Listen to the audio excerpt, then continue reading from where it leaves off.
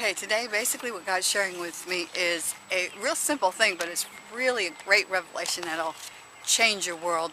Let's see, the scripture I've been meditating on is 2 Peter 1:3, that we obtain faith through righteousness.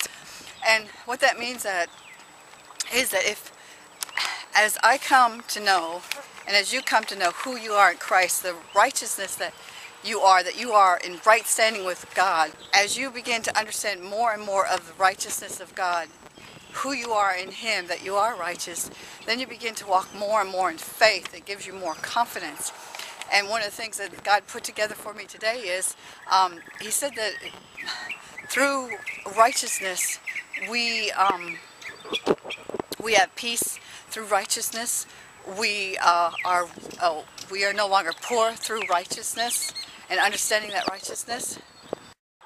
For example, 2 Corinthians 9:9 says, He has given to the poor, His righteousness endures forever. Or His righteousness, something like that. In other words, when you give, righteousness is not being poor no more. Then 2 Peter 2:24, Himself bore our sins on His body on the tree, that we, being dead to sins, would live to righteousness. By the stripes of Jesus you have been healed. So righteousness is being healed because He paid the price for our penalty of sin, and all these things are the result of sin. So because He paid the price, we are righteous, and that means that we have the right not to be poor no more. We have the right not to be sick no more.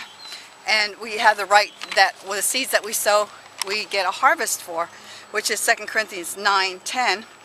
And then we also have the right to have peace, which the work of righteousness is peace. And I think that is really good scripture. That's Isaiah 32:17.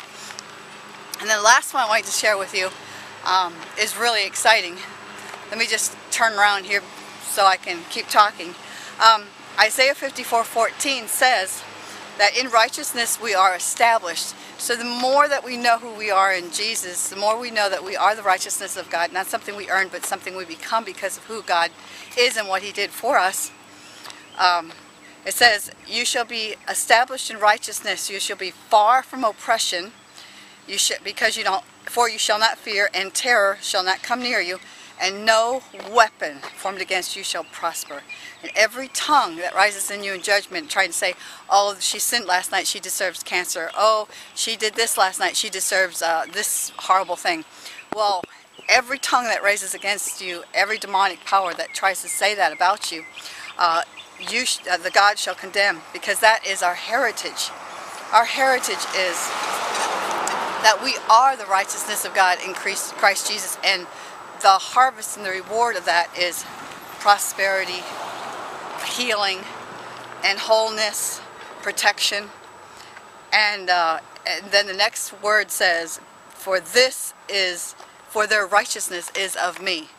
Okay, so my revelation today is that the more you understand righteousness, the more you'll grow in faith, the less you'll have to work toward your faith, because your faith will grow because you understand that you are righteous in God Jesus.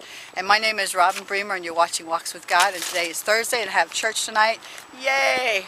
So I'll talk to you tomorrow.